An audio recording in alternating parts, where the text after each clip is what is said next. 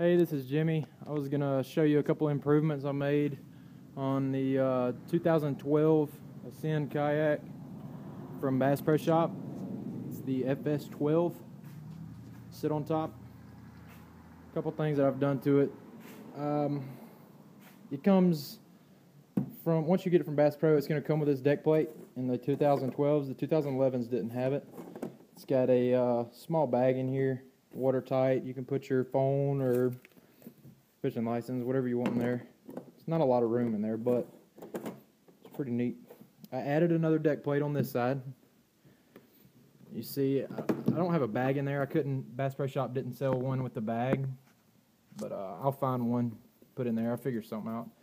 Even if I need it, I really hadn't found anything to put in there yet, but the reason I had to cut a hole there is to mount the GPS fish finder here, which you could use screws if you mount it, screws or pop rivets, whatever you want.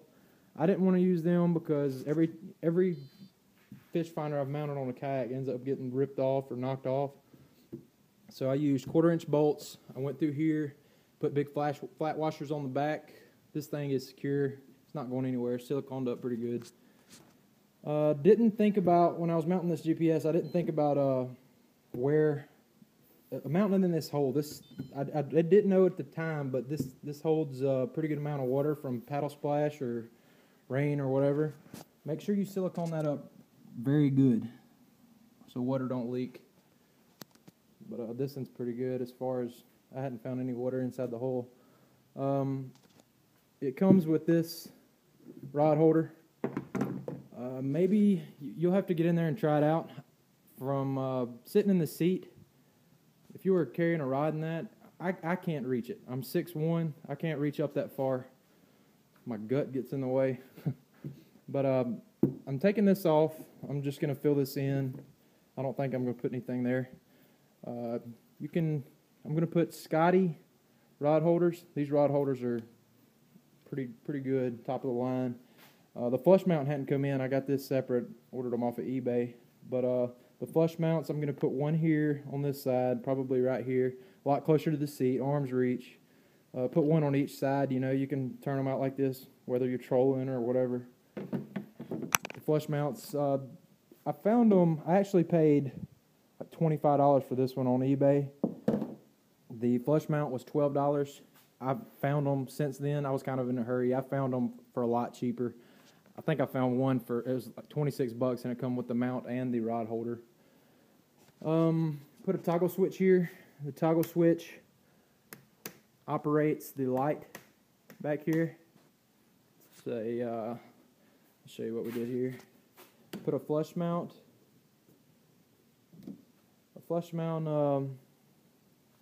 12-volt light. Here, you can get that from Bass Pro Shop. It was like $5.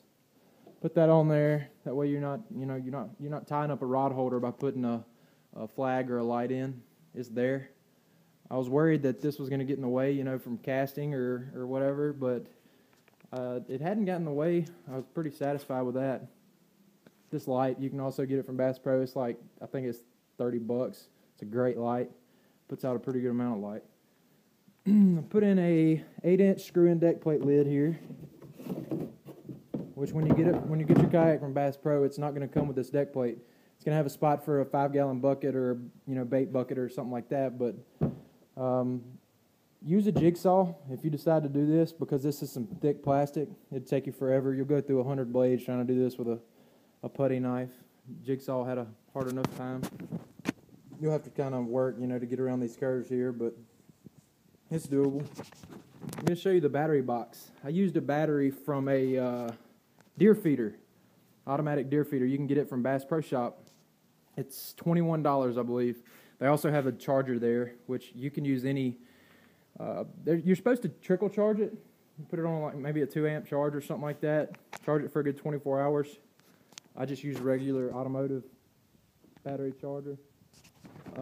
The battery box. I went to Walmart and I got a watertight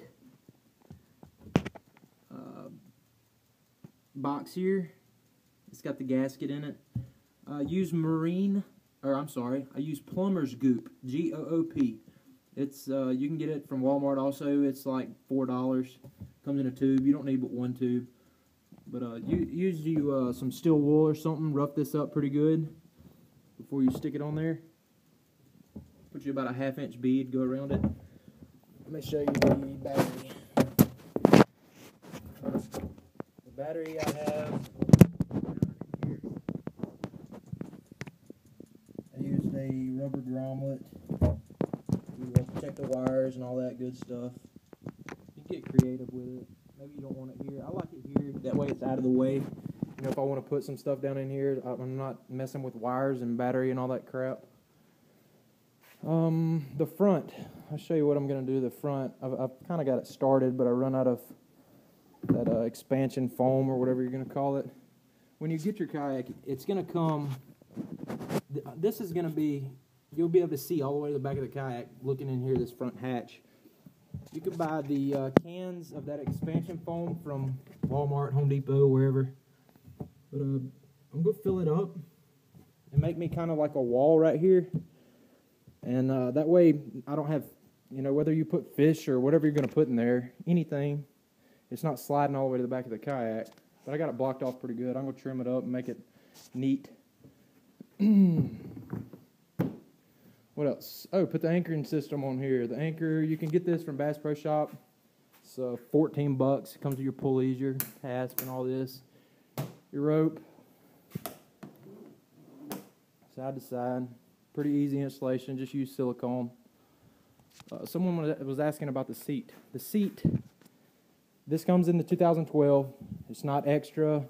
The 2012 is, I want to say it's like $20 or $30 more than the 2011. And like I said, it comes with this and your seat, which is well worth the money. This seat is probably the most comfortable seat I've been in on a kayak. I just sold a Hobie Pro Angler, and that's, you know, supposed to be the biggest, comfortablest, best one you can get. This one right here, I can sit in it longer. It's faster, it's lighter, it don't weigh 200 pounds. Speaking of fast, this kayak, I thought, you know, I was wondering about how fast it was going to be, but I thought the fastest kayak I've been in so far was a Malibu Stealth. This thing will smoke a Malibu. Why, I don't know. I'll show you a picture of the hull here. It's really not much to it, but I don't know if it's because it's so light or what. But it's pretty quick. I believe that's it.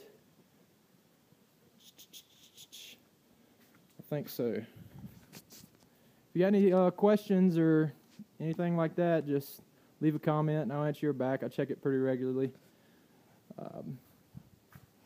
Y'all have a good one.